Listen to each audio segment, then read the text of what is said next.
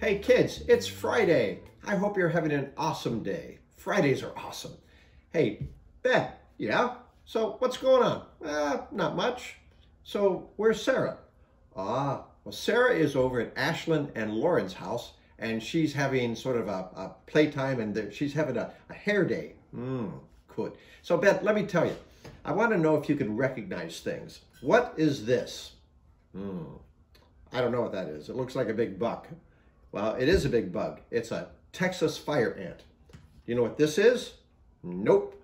This is a meat thermometer. You put it in meat to make sure that the meat's done. What's this? It's a lemon. Everybody knows what a lemon is. Yeah. So in our Bible reading today, there are some people that saw the miracle that Jesus had done where he changed water into wine. And they were so happy and they were so amazed that Jesus had kind of come through for them. And I was just wondering, Ben, do we always recognize the great things that God does in our life? Like he causes the sun to shine and the grass to grow and snow to fall down. And he provides great food like Kraft macaroni and cheese and hot dogs. So all of these things God does for us, and they are great, great blessings. So how should we respond? Well, I think we ought to say we thank him.